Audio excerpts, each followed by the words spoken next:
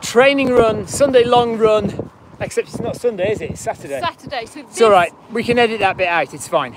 This is my last long run before Brighton Marathon. So Victoria's doing 2 loops. I'm doing the second loop with Victoria, but she's already done 9 miles, and this is our second loop. What are you hoping I've done for? More than 9 miles. You did 9 miles, and now you've done the second loop. So now we're on, I don't know, 16 miles. We're walking along Worthing Seafront. Listen, this weekend is all about celebrating inspirational women in running, and I've been running today with 2 of the most inspirational women I know. You'll make me blush. Oh, you weren't talking about me. My daughter Elsa has been training for the past... Our daughter. Sorry, our daughter. Elsa has been training for the past month or so to beat her parkrun PB, which is over a few years ago, wasn't it? Over 6 years old, her parkrun PB. My arm's aching, let me swap over. So Elsa lost the love of running. She has found her love of running. She has been working steadily over the last few weeks. She's been taking herself off to the gym. She's been doing parkrun each weekend. She did a Zwift run last night with me.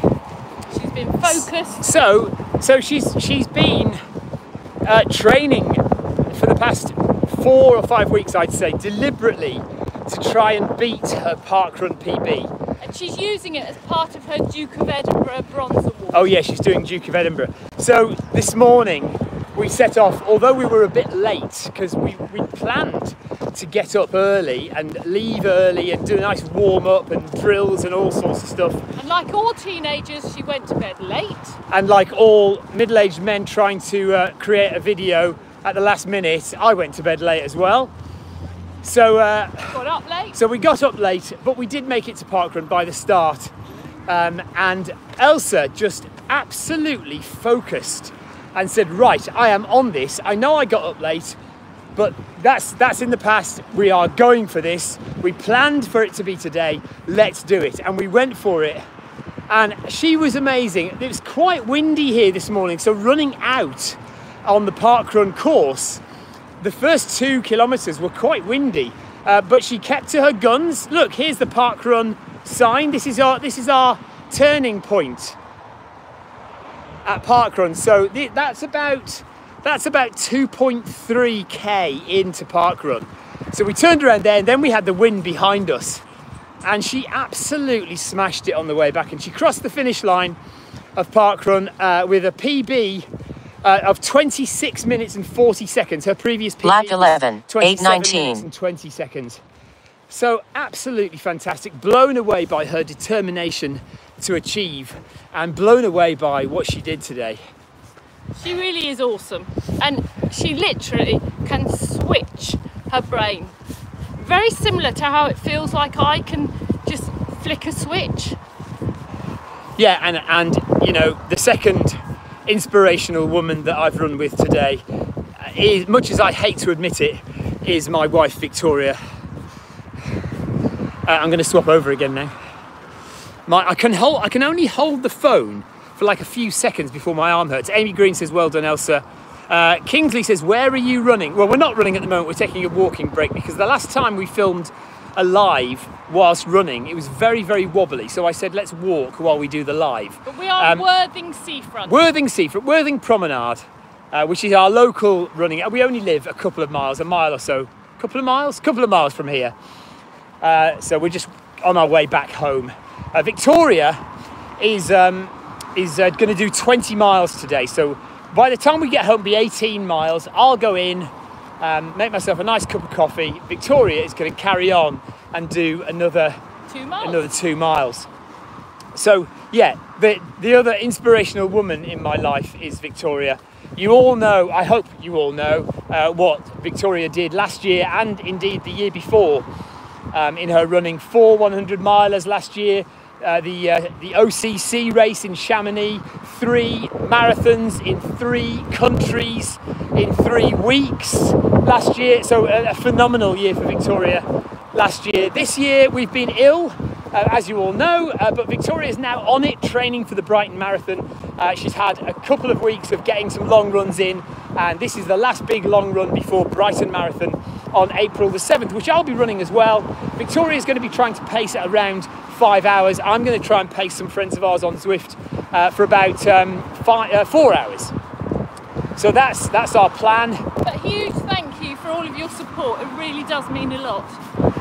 And of course, the reason we're celebrating, one of the other reasons that we're celebrating inspirational women in running is a phenomenal achievement. If you haven't seen it yet, go and check out the video I released last night.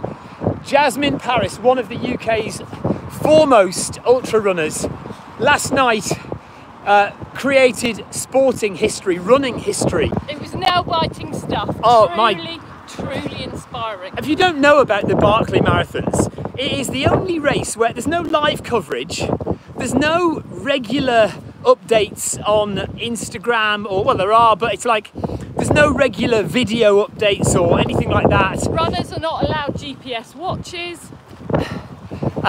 Yeah, and there's a little bit of mystery and secretiveness to the whole thing. Huge amount of elevation. Oh yeah, the elevation is basically twice up Everest. So Everest is about 8,000 metres, so 16,000 metres of elevation gain. Putting that into context, the UTMB run that I did last year, one of the most famous and arguably one of the most popular ultra running events in the world, has 10,000 metres of elevation gain. So the Barkley Marathons is well over 100 miles, 5 loops of Frozen Head State Park in Tennessee, organised by the very famous Lazarus Lake. And I mean, they say it's a 20-mile loop done 5 times, but it's well over 20 miles. And they have to make sure that they've been to various checkpoints, they have to pull out pages from a book and bring them back to Laz at the end. And if you haven't got all the pages from your book, you are disqualified. It's an amazing event, and the only way that you can find out what's going on is by checking out Twitter, because there are regular texts telling you what position the runner's in, how far they've got to go, etc., etc. And it's just a hilarious fest of constantly refreshing Twitter to find out what the latest updates are. Let me just have a look at the comments here. Kingsley says, it looks beautiful. I'm on the Lancashire coast. Hello, Kingsley. Thank you for popping in. Amy says, well done, Victoria. Kingsley's now mentioning Jasmin Paris. Yes, so this race began in 1986. I mean, they haven't been running it since 1986 constantly. I mean, once a year since 1986. They'd be very tired if they'd been running since 1986. Once a year since 1986. And in all that time, only 17 people, up until yesterday, 17 individuals had completed the Barkley Marathons, all 5 loops.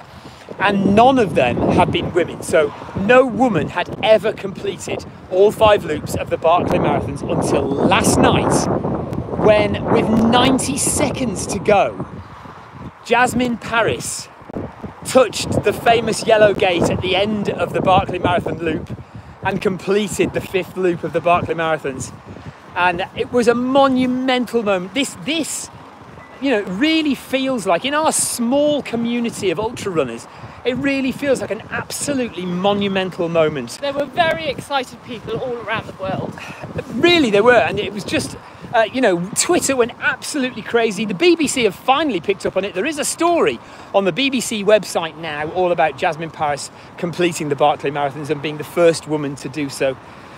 So that is why we are celebrating inspirational women in running this weekend.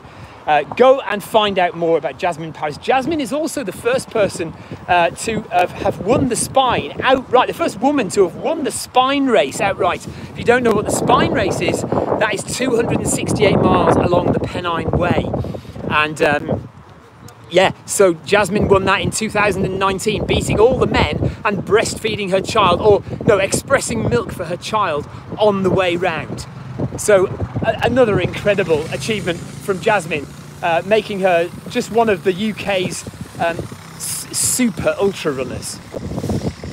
So, all right, Victoria? Yes, thank you. It was raining and cold and windy here until we got onto the seafront, and now it's beautiful sunshine. And we had a beautiful double rainbow. Oh yes, which has now disappeared. Paul Hayward says, enjoy your afternoon run. Thank you very much. Kingsley says, you have to write an essay and say why you shouldn't be allowed to enter as part of the entry process, or why you should be allowed. I think it's why you should be allowed to enter. I'm not, maybe it is why you shouldn't be allowed to enter. Yeah, part of the entry process to the Barkley Marathons, you have to write an essay to LASD saying why you should run it. I think it's why you should run it. Here is the parkrun 3K sign, look. Is that on? Yeah. So when you get to there, you know you've got 2 kilometres left to run. So that is us. We'll end the live stream there. Thank you very much for watching, everybody. Thank you. Bye. See you soon. Yeah, we'll be back on Zwift. We'll be back on Tuesday. I'm going to the track tomorrow. We have Brighton Marathon on the 7th of April, and then I've got London Marathon on the 20-something of April. Thanks for watching, take care. Go and have a look at the video I released last night all about the Barkley Marathons and Jasmin Paris' amazing run. Take care, everyone. Bye. Tina says, well done you two, I'm hiding from the showers. Oh yeah, yes. I mean, it's been on and off showers all day here. Kingsley says it is definitely why you shouldn't run. Okay, all right, I'll roll with that, quite happy to accept that. Okay, we're off. We're done. Thank you very much for watching. Take care, everyone. See you. Bye. Bye-bye.